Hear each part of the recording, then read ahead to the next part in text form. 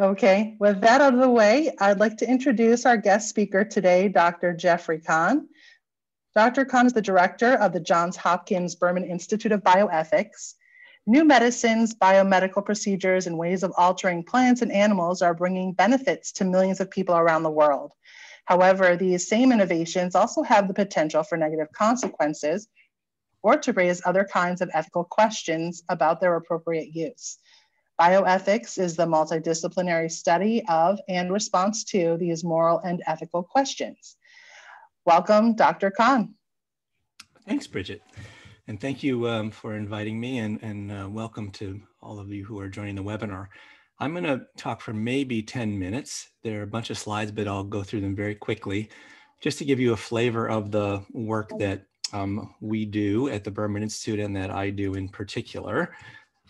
This is a repetition of that previous slide, but I wanted to put it up because it shows our social media presence and my Twitter handle, for instance. So if you're interested, feel free to follow us. There's lots of content there for those of you who are social media savvy, which I assume is many, if not all of you. All right, so let me just talk for a few moments here about what bioethics is. So you heard in Bridget's introduction a kind of general statement of what we do, and that was helpful, and I hope you got a clear sense.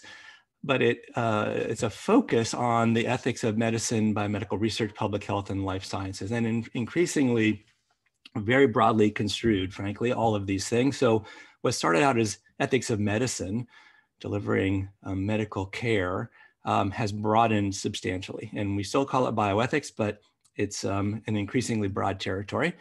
We work at the Berman Institute and as academics in bioethics on research and scholarship. So that's right, doing research projects and then publishing the results. We teach mostly in the graduate school, so mostly in the School of Public Health, but also a little bit in the arts and sciences undergraduate curriculum. And we do a fair amount of policy and outreach, both to the public and to policymakers. And that's in some sense a real feature of the Berman Institute's work, and partly as a function of the people who we have and the fact that we're so close to Washington, D.C., and of course the centers of power and policymaking there. So let me give you just a few quick examples of the territories. These are not with a lot of examples of actual projects, but to give you a sense. So clinical ethics is what we used to call medical ethics. And two examples you see there are sort of showing you what we think about in the territory of clinical ethics. So ethics around the delivery of healthcare, bedside kinds of ethics. Ethics of research, which has to do with clinical research mostly. So ethics of research involving human subjects. So all the conversation and discussion about getting COVID vaccines developed and then brought to market. Of course, there's a lot of talk about how to allocate them now that they have been approved under emergency use, but the research process has all sorts of ethical issues embedded in it. So that's what research ethics includes, in addition to the other bullet you see there. And then we also work, again, somewhat uniquely on public health ethics. So ethics in the context of not individual health, but health of the community, health of groups, health of the population, which we call public health. So things like whether we should mandatorily require vaccines is a kind of public health ethics question, or privacy and the relationship between that and contact tracing is another ethics and public health question, both of which of course are relevant in the COVID outbreak and its response. And then the fourth territory that we claim in one of our areas of focus is ethics in science. So that's more in the laboratory and the bench and things like the use of gene editing tools like CRISPR, which I'm going to talk about more in a second. So this gives you a sense of the breadth of the work that we do. And this doesn't really even capture everything that we do. We have a program in food ethics, for instance, which doesn't really fit neatly into one of these four, but cuts across. So I'm going to talk now for a few more minutes about a few examples of work I have engaged in over the course of the last few years that are not COVID related. So the last 10 months, we have done almost nothing but COVID related work. And I'm certainly happy to talk about that as part of the Q&A portion of today's webinar. But I wanted to give you a sense of some other kinds of work. And I chose things that I hope you'll find engaging and interesting and give you a flavor of the kind of work that people like me do. So this is my own examples. So there's lots of other examples. We have 40 some faculty in the Berman Institute, but I wanted to talk about my work with you now. So I've been very involved with the work related to international governance of the tools like CRISPR, genome editing tools, and in particular, their application to human use. So this is a little bit blurry screenshot of the cover of a report issued by the National Academies of Sciences, Engineering, and Medicine, to which I'm a member of the National Academy of Medicine, and I do a fair amount of work with them on a whole bunch of different issues. I served on the committee that issued this report. Give you a sense of the kind of work that that committee and others like it do. This is not to go through it all, but a sense of the kinds of high-level recommendations that international committees are convened to take on when it comes to the use of human genome editing tools with humans. So this is meant to be a checklist for what would need to be agreed to by consensus as having being both present in a particular case and the scientific status of the work being done on the use of human genome editing tools on human embryos. So notice this says criteria for heritable germline editing, that is editing that would be passed from individuals to their offspring and then their offspring's offspring and so on. That's called germline editing, just to give you a sense. So a screenshot you may be familiar with of three photos, obviously, from the International Summit on Human Genome Editing in Hong Kong. This was in November of 2018, where this doctor, Dr. J.K. He, announced that he had successfully used genome editing tools to modify human embryos, and twins were born from that process. It was where it was first announced. I don't know if you can see my cursor. I'm moving it around here. I'm sitting over here where this white block is, and I was in the audience that day. I was participating later in the program. This was a very big international story, of course, leading to lots of concern and consternation about why this happened. So the ethics of using this tool in the way that he did was, of course, a big focus of what followed. The recommendations of that report that I showed you articulated when it could go forward, and he had not followed any of those rules. And we were quite worried, and the world was quite worried, that that would be what would happen more broadly. Rogue scientists would take these tools into their own hands and use them in ways that hadn't been agreed to, right? Whatever that meant, whatever that means. And can countries control that? Can there be an international consensus about how to control that? Are among the questions that I work a lot on. When the story came out that Dr. He had done what he did, there was a lot of concern. The Chinese government ended up cracking down on him, and then everybody thought that might be the end, but of course it wasn't the end, isn't the end. A Russian scientist announced that he was willing to use the same technique for anybody who would bring him enough money to do so. So come to Moscow and I'll do whatever you ask.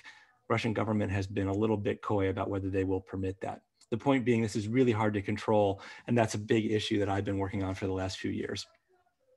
A recent international commission that I also served on tried to answer this question from an international governance perspective. We just issued this report in September of last year, just to give you a sense of the kind of work that I do. All right, switching gears. Second example, and I only have three, this one will be quicker. In 2011, I was asked to chair a committee of the National Academies on behalf of the National Institutes of Health about whether the NIH should continue to use chimpanzees in biomedical research. Very controversial question, as you might guess.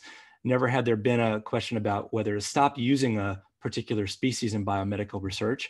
And there was a lot of focus on this particular question because it was about chimpanzees, but the thought was, if it's about chimpanzees and whatever we decided, the answer could easily be applied to other species as well. So a lot at stake about the use of animals in research, and give you a sense of where the debate was. Very heated on both sides. It's unethical not to use this model for some indications. And then on the other side, stop using this as an excuse as essential when we're taking highly developed creatures that are a lot like humans and keeping them in captivity for our own purposes. So let's give you a sense of all the places that work was happening. We made recommendations about effectively a very high bar being set for when that research should go forward. Not important so much what it says here, except the all bold and cap statement at the bottom of this slide that all of these recommendations were adopted by the director of the NIH on the day the report was released. It's a very big deal for the director of the NIH to accept and implement pretty much instantly the recommendations that had been issued. Here's a quote from him on that day. This is a sort of home run in the world of policy work related to science. And so very happy to have been part of that. Not only was this well received by the members of the community who are trying to protect the use of animals, the scientific community was actually fairly on board as well. And subsequent to the report being issued, a decision took a number of years, but a decision was reached in 2015 to discontinue the use of all chimpanzees in biomedical research funded by the NIH and retire those animals to so-called sanctuary. One of the things I like to show when I talk about this particular issue is this photo. This is Jane Goodall, of course, who's a quite famous, more than famous person. She's nearly a saint for all the work she has done in conservation and in particular protection of chimpanzees. I like to show this picture because she hates to have her picture taken with people and she asks not to have that happen. I was at a reception where she was about to speak and she saw me there and she said to the photographer, please come over and take a picture with me and Jeff. I want a picture with Jeff. So a real proud moment for me. I look a little bit younger then, even though it was only a few years ago. That's what a few years of age plus COVID does to you, I guess. All right, last one, this will be even quicker, just to give you a sense of the kind of interesting stuff that I get to work on. This is a slide of another committee I was asked to chair related to exposing astronauts to risk in long duration space flight, that is going to places like Mars. And what NASA ought to do to protect astronauts, but knowing full well that it's impossible to predict how much risk there is for things that we haven't done before. So really interesting work related to the use of ethics as a tool to help NASA decide what's an acceptable risk and how to engineer, how to think about standards, how to think about consent before sending people out to deep space. So we gave them a few options, as it's noted here, the 3 things that could be done in terms of health standards and long duration space flight. I will tell you that we settled on that 3rd bullet as really the only acceptable one. Liberalizing existing standards means you really don't have any standards. Creating more permissive standards for things that are riskier doesn't seem right either. So we said you need to just think about this as short-term exceptions until you can engineer your way out of these problems and do as much as you can to keep people safe if we're going to send people into harm's way before we can keep them as safe as we would like. The upshot of this was, among other things, a passage of law actually in 2017, early in the Trump administration, which is a little surprising for many people to hear, about whether astronauts should get lifetime health care from NASA. Turns out before this, they did not. Very surprising for most people that astronauts, when they leave the astronaut corps, are either covered by the VA, the Veterans Administration, if they're members of the military, but now something like half of astronauts are actually civilians, and those individuals were not covered. They had to go find health insurance from whatever their employer or whatever means they could find. So that didn't seem right to us, and it took many years, but in 2017, that law was passed. So a really happy ending to that story as well. All right, that's the end of my slides. I took maybe a few more minutes than I said I would, but not too many more. Let me stop sharing. We get to be bigger on the screen. And Bridget, I guess we can go straight to questions at this point. Sure, thank you so much. That was great. I love the picture of you and Jane Goodall, how special that is. I do have a couple questions regarding advice that you might have for students that are interested in bioethics and want to get involved.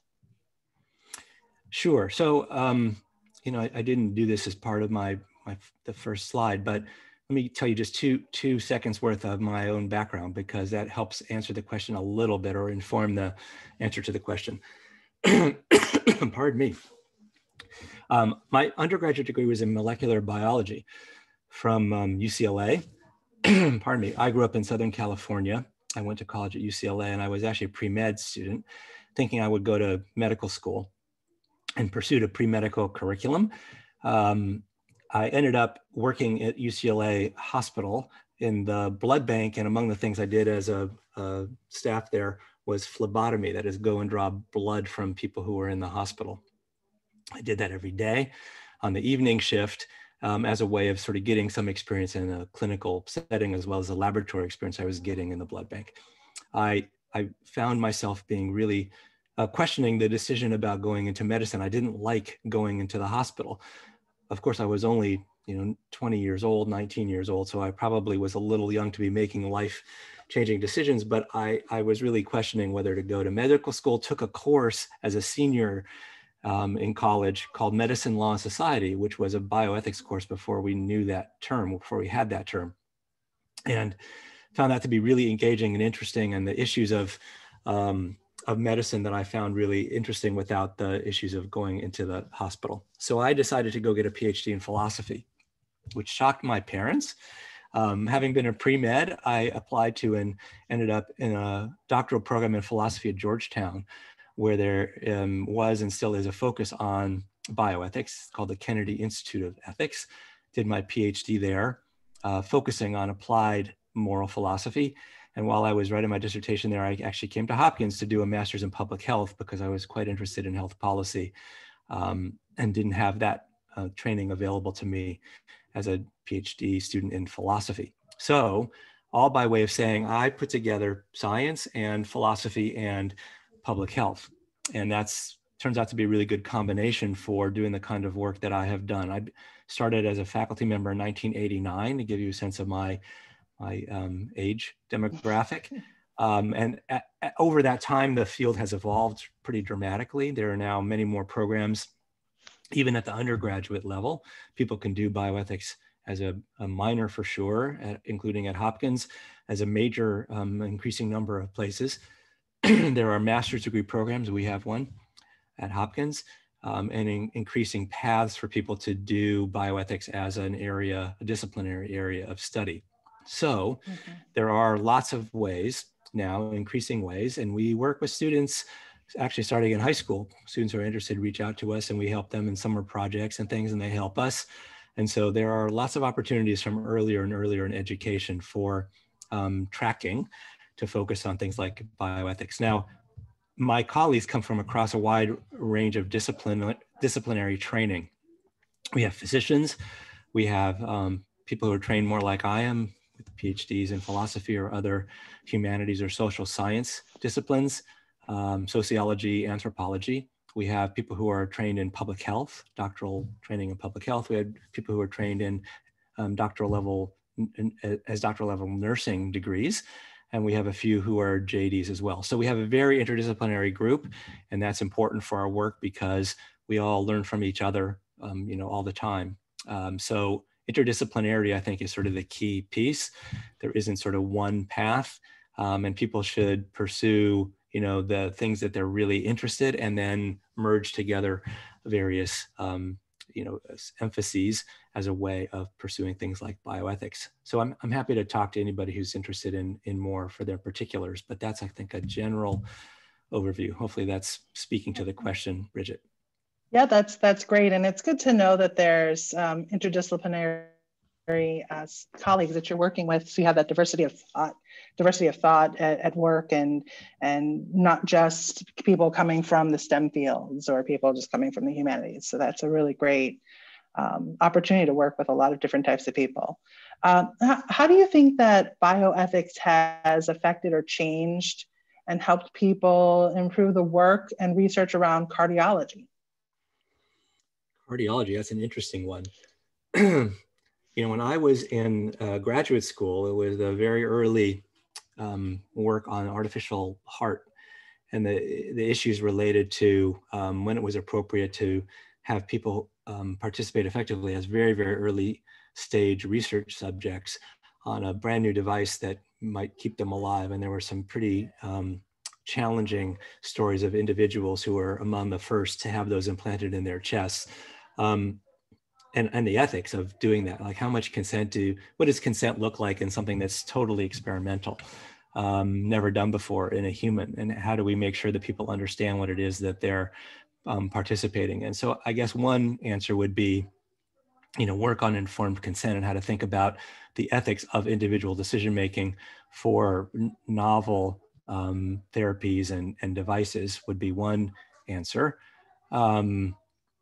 About other kinds of examples of cardiology, I participated on a data safety and monitoring board a number of years ago related to implantable defibrillators, and it was a clinical trial that there was really interesting data coming out of, but it was also very clear that the people who were getting the particular device were doing much better. Their death rates were much lower than people who were being treated medically, just with drugs. And so we had to stop the trial, we thought, on ethics grounds, even though more data might have been gained by letting the trial continue longer.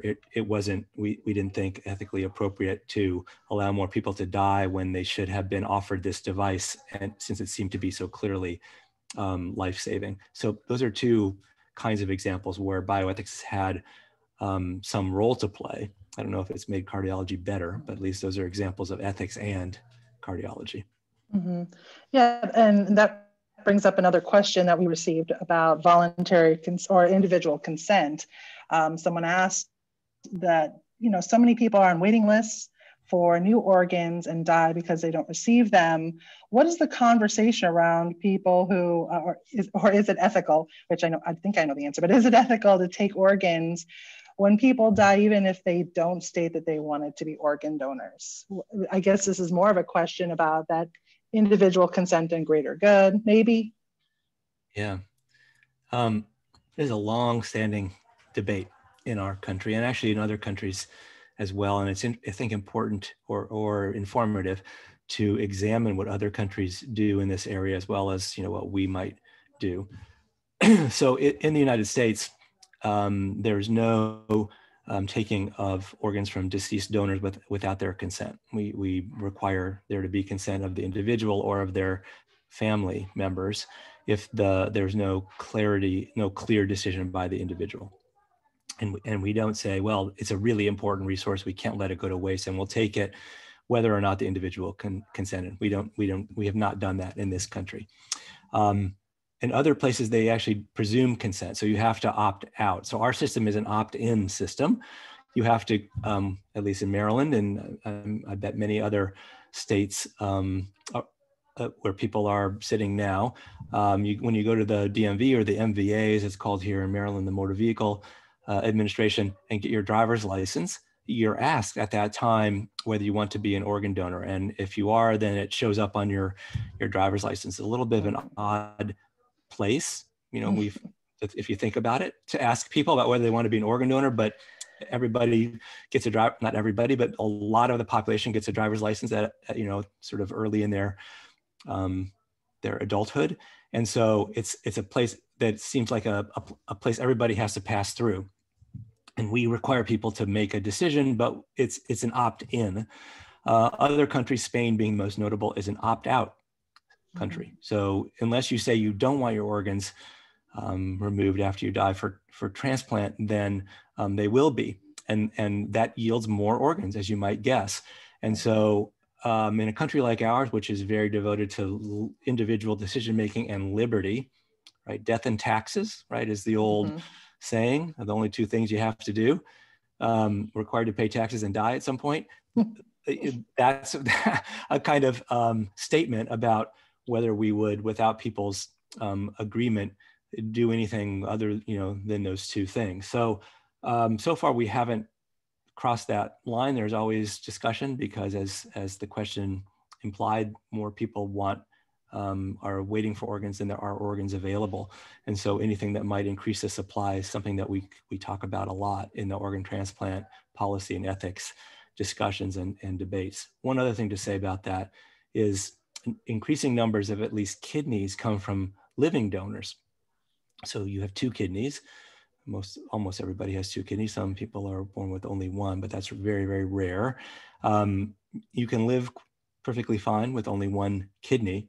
And so if you want to be a living kidney donor, and mostly this happens within families or people who at least know each other, an individual can give one of their kidneys to somebody, and that can be transplanted, and people do very well.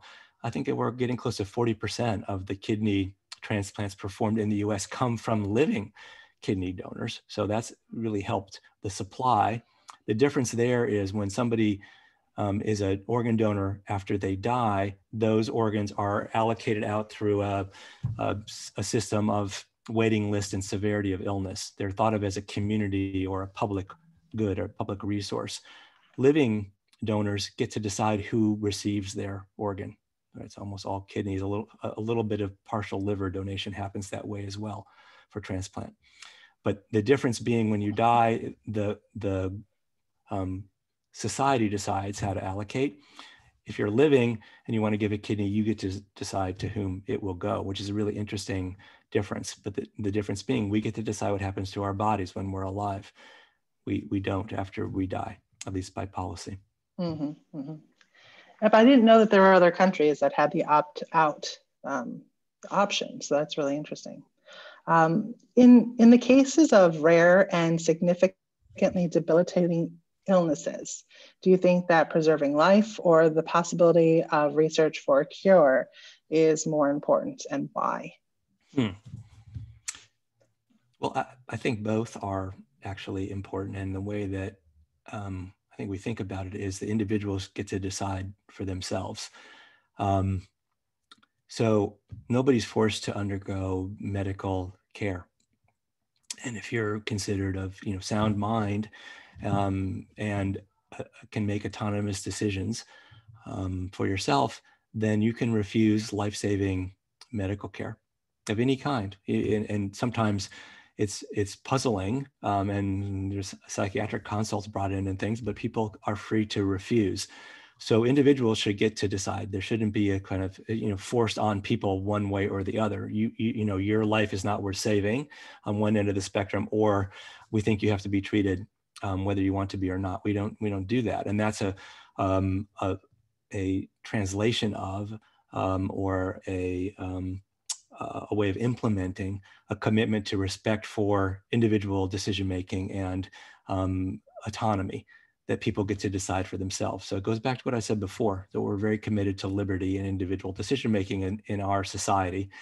And it gets reflected in the healthcare and medical context by the commitment to allow people to decide for themselves. Similarly, we don't require people to participate in research. It's all voluntary. You're recruited, you're asked whether you want to participate, you're told, you can withdraw any time, assuming it's something you can easily withdraw from. But it's all by, a decision has to be made by that individual to do that thing. There's no requirement to do so. And we only sort of cross over into mandatory things when we get into public health, frankly. And we can talk a little bit about that if anybody is interested, if it's in your list of questions. Right. We do have a couple of the heavier questions, or other heavy questions too, but a lot of questions about you and your typical day. Pre-COVID, what would your typical day be as a bioethicist?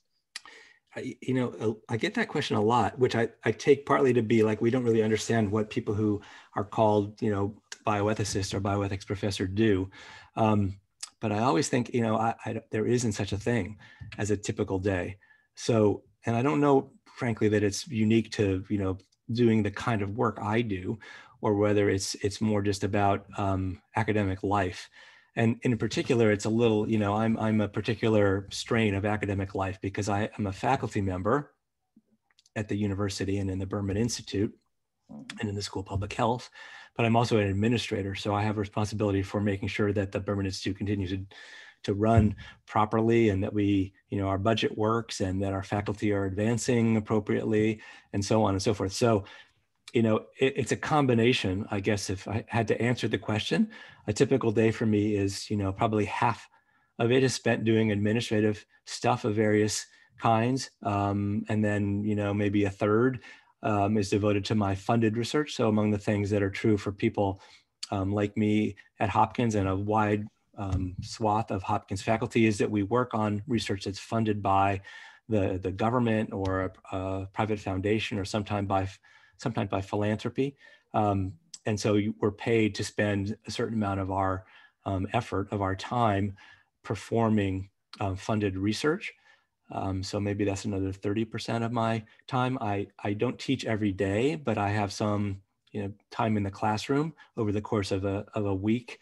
And then, so to add all this up, there's not very much time left. And so like, when do people write papers and, book chapters or whole books or, articles that will be published in journals. And so that tends to happen in the off time, in the evenings, sometimes late into the evening. So it's among the things I think it's important for people to know, that we don't punch clocks, right? We are working a lot, either in the office or out of the office. Although these days everything is all blended together, in and out of the office, of course.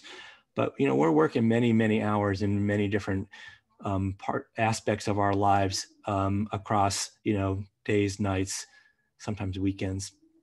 So that's a long answer without really a lot of satisfying. What is a typical day for you like? Right. There isn't really a typical day, but I like it that way. Right. Yeah, I understand. I'm a PI for a grant right now, and that's the only time that's actually accounted for is when I'm working on a grant. Exactly. I've spent this much time on it. Do that first and foremost. Exactly. You got to keep that grant going. So, but speaking of some of the funded research or any of the research that you've done, what does that research involve? Are you in a lab? Are you reading literature? Are you interviewing people? How are you doing that research? Yeah, not much lab, as you might guess, because we're not a lab-based. The disciplines that I mentioned to you that are part of, bioethics, and the faculty who work in the Berman Institute aren't really lab-based. But sometimes, so there's, maybe I'll just broad categories. There's research that we are the principal investigator. So we write the grants or we write the proposal that leads to the project. And so they're projects that we take on because they're interesting to us and they have an ethics and policy angle to them. And I'll say something about that in a second. But the other category is when we are part of other people's projects. So we do the ethics component of what may be a more laboratory oriented project. And so, so there's really interesting, there are really interesting ethical issues in some cutting edge science areas. So I mentioned genome editing very, very briefly, but there's really interesting work, so this is not Hopkins specific, but for instance, there's now increasing amounts of work where it's actually termed embedded ethics. So an ethics person is embedded in the laboratory.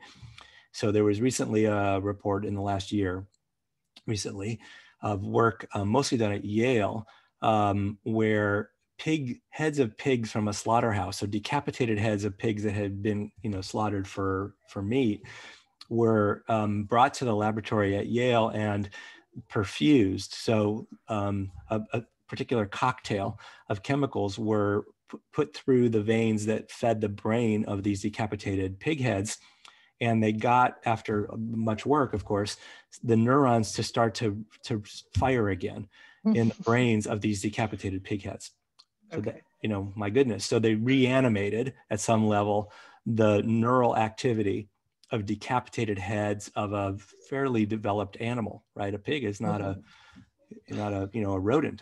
That's a significant animal. And so that project had an ethics person embedded in the laboratory with them, because they were concerned about, well, will the pig head start to experience something? Are we reanimating it to the extent that it might experience pain? Right. Might suffer somehow, even though there's no body attached. What are we doing? And so there are ethical issues in the laboratory work that sometimes we get to work on. And then there are issues that we lead. So just one quick example, I'm the PI, the principal investigator on an NIH-funded project that's looking at the intersection of ethics, genetics, and infectious disease. So really interesting issues, in fact, related to COVID at the moment. There seem to be some people who get much sicker than others. And there's now some work showing that there's probably a genetic link for at least explaining some of that, where some people who have a particular genetic mutation will get sicker or at risk of getting sicker if they get infected by the SARS-CoV-2 virus than other people who don't have that mutation. So what does that mean for how we think about prioritization of therapy a vaccine now that it's available. So should we do genetic screening on populations and then decide how to allocate something because of that predisposition? So that's an example of the kind of work that we do, which is not lab-based by any means. It's more analyzing issues. Sometimes it's literature review, sometimes it's interviewing people, sometimes it's expert working groups, but those are the kinds of things we do. Yeah, there's a lot of questions, as you can imagine, coming in about COVID and ethics questions that you've had to face the past 12, 15, I don't know how many years it feels like, but how many months it's been since COVID was taking over our lives. So are there any other than prioritization of vaccines and things like that, other ethics questions that have come up during the COVID period? Yeah, there definitely are. And I would count, mid-March is the beginning of all this for us. So what's that now, 10 months and counting. So one thing I didn't have on that first slide, I'm thinking now as I'm answering your question, is we do a lot of work for the institution as well. So there are ethical issues that arise in the conduct of, mostly on the biomedical side, but not exclusively so. And among the things that happened starting back in March was a committee was formed for Johns Hopkins Medicine. So that includes the School of Medicine and the hospitals and the hospital system, to first try to work towards a framework for allocating scarce resources if the numbers of patients that were coming into the hospital and the hospital system was greater than the ability to treat everybody with the resources that they would need. So what things would that include? Well, ICU beds, one that was high on the list then and still is. We thought ventilators were going to be in short supply, and people may remember there was this huge scramble to figure out how to create more, to build more ventilators. But it also then, as the pandemic evolved, became clear that things like dialysis was going to be in short supply. Something called ECMO machines, which is a very high-tech piece of equipment that effectively not only breathes for you, but perfuses your organs too, which are even fewer of those available than ventilators. And how to decide which patients should get them when there wasn't enough for all the patients who would need them. So that's ethics work. So we have been working at that since back in, as I said, in March, and we were meeting twice a day, 2 different hours per day, 7 days a week for at least the first 2 months. It was a crazy amount of work. And then over the course of the pandemic, we've reduced the numbers of meetings, but we continue that group meets twice a week still, and has evolved to try to take on issues of things like convalescent plasma, not enough of that, monoclonal antibody, the new therapies that are coming out that are in short supply, and now vaccine allocation. So there's no shortage of issues, sadly. And then there's also kind of higher level policy issues that we're getting pulled in on, which is about not just vaccine allocation, maybe more globally, but things like I worked on led a project on digital apps and contact tracing technology. How do we do that in a way that's going to be both effective and ethically responsible? So a ton of issues, continue to be tons of issues. And I would say, go to our website. There's actually a separate section for the COVID response that we have engaged in.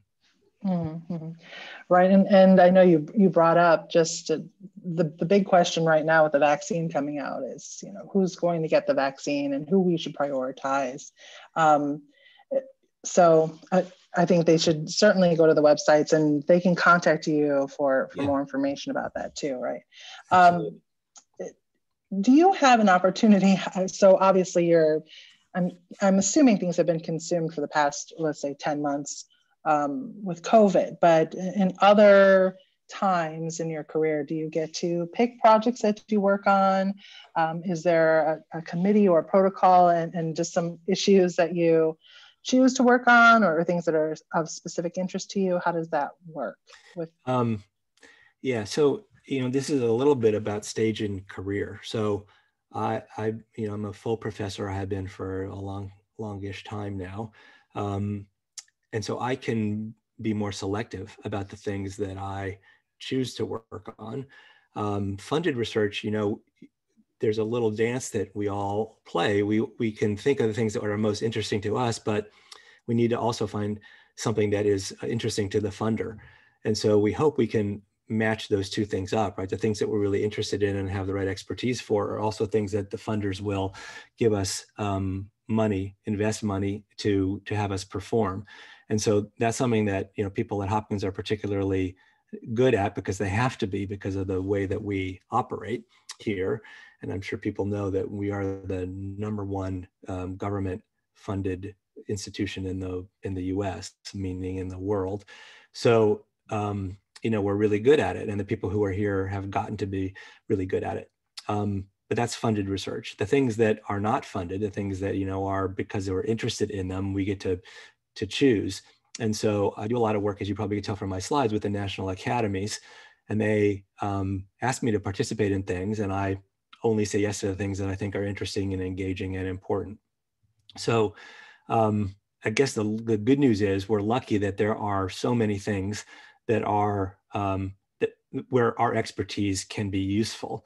And we have lots of people who have very different kinds of expertise and also different interests. So the things that are interesting to me may not be interesting to some of my colleagues, and vice versa, but that's great, because we have people, such that we can answer almost any need that shows up, or where there's institutional, something going on that requires, or where we can be helpful. And we have somebody who's got the right expertise and the right interest. So a little bit of kid in the candy shop, I guess. And we all have to just, choose which things are most interesting and important to us. The good news is people who work at universities, I think, all say this, but we're really lucky. We get to work on things that are really interesting and engaging to us.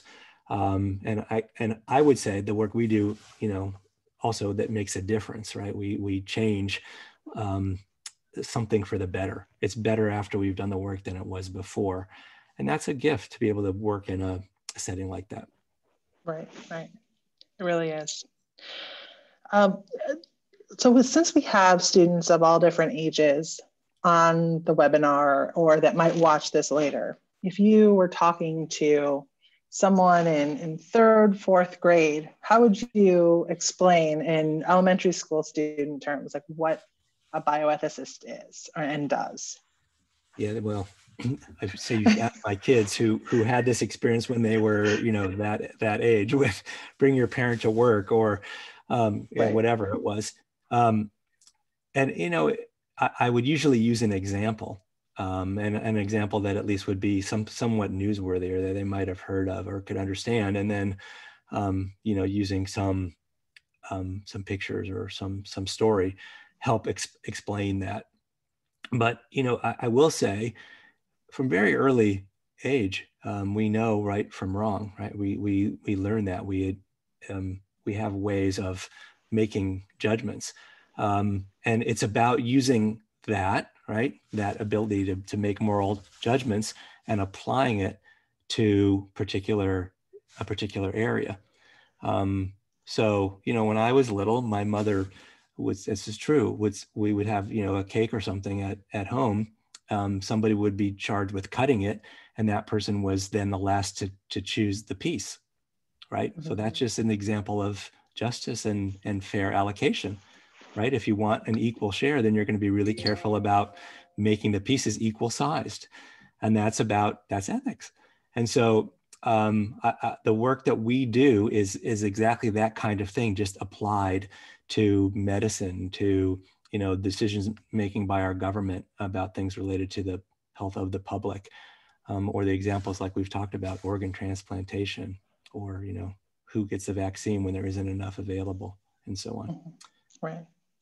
Yeah, I don't know if we'd want to use the reanimated pig's head for examples. I'm scared a little. Maybe that's not the best one for the 3rd and 4th grade, but I'm always pleasantly surprised about how sophisticated younger people are. Right, especially our CTY students. They're really, exactly. So this group is an example of exactly that. So I don't want to I think we can ask more of them than I think sometimes we imagine. Mm-hmm. And sometimes it seems so much clearer to them what is right and wrong. Well, that's true than too. adults. And I would say too, the work that we do is always in the gray. We don't take on the really easy cases. That's not, you don't need high powered, highly educated people for that. It's the hard questions. So we get the hard stuff, but that's what makes it interesting. And there aren't almost ever easy answers. It's always a little bit, it's complicated is almost always the answer, at least the first answer. And then we get into the weeds about how complicated it is and what to do in particular aspects of the details. Dr. Kahn, we've had a lot of questions about your publications. People have been thrilled with what you've shared so far. Can you share any publications or books that you could recommend for people to read? Wow. I promise he didn't ask me to do this before. But. Well, I can. What I would say, one, go to our website. So there's lots of resources there, but and I, there isn't just one. Maybe what I can do with you, or you and Stacey and Katie, whomever, is put together a little, reading list that can be shared, put on your website, however you want to distribute it. The truth is, you can open any newspaper, any periodical, or whatever, reliable website. There's a bioethics question every day. So there are ways to sort of get exposed to the issues. The books and the materials that are available that are sort of the academic work are, they're really university level stuff. Now, that's not to say you shouldn't access them, but that's just by way of, that's what's been produced. We haven't really got to the point where there's a kind of high school or junior high school level curriculum for this. And that's not clear to me why that's the case, but maybe because it's, it's embedded in a science curriculum, or for families and students who are part of like the International Baccalaureate program for, junior and senior high school. The theory of knowledge component of the IB program has some ethics component to it, but it isn't sort of like, here's a whole bioethics course, right? So there doesn't need to be a textbook for high school or junior high school yet. So that's, I think, part of the challenge. It's all pretty high level as a result. Yeah. Well, I'm going to ask one more question, and I want to again apologize. We had over 150 questions come in, so no apology required. I mean, apologize to the people we didn't get to answer their questions. Right. Yeah, we weren't able to get to everyone's question, but I tried to look through. So there was a lot of themes around COVID and then very specific questions. But one question I wanted to end with, and also ask you to show your contact info slide again. Sure. But the last question I'd like to ask you is, where do you see the field going in the future? What's in store? I'm not good at crystal ball stuff. Is part of the answer, unfortunately. Let me just get to also not good at multitasking, obviously. Okay. You need to get to the slide here. I would say, having, tried to be a little forward looking, never to have gotten it right. So like, we didn't expect CRISPR, first of all, was a discovery, but then its application to evolve or happen so rapidly. And time and again, there are these examples of our not having done that well at all. So I don't know. I think emerging and evolving technology is one area, and the ethical issues that it drives or that come from it, but that's very general.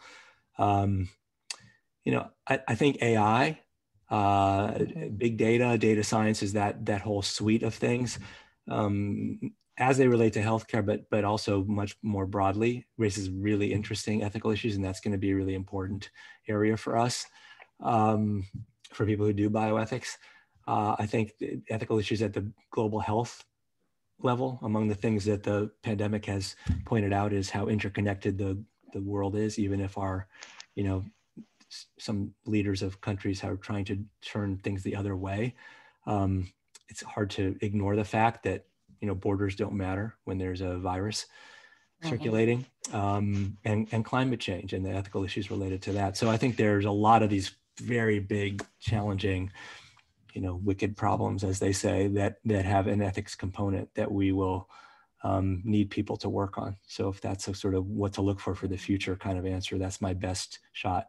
So one last thing, so you can see all of that social media stuff. I'm very easily found in the Hopkins directory, but my, just to tell everybody, my email address is Jeff Kahn, just all run together, JEFFKAHN@jhu.edu.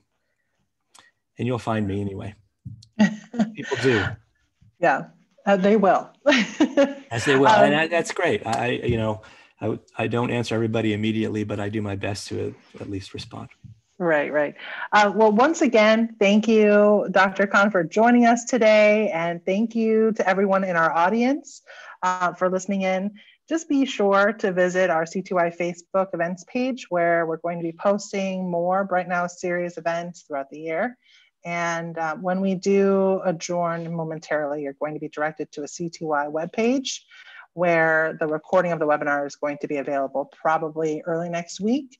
But again, thank you, Dr. Kahn, for everything. It was a pleasure speaking with you and hearing what you're doing and the amazing things that Hopkins is doing that is right next to our campus that, I don't know about. So thank you again for joining us, and I hope you have a great rest of your day.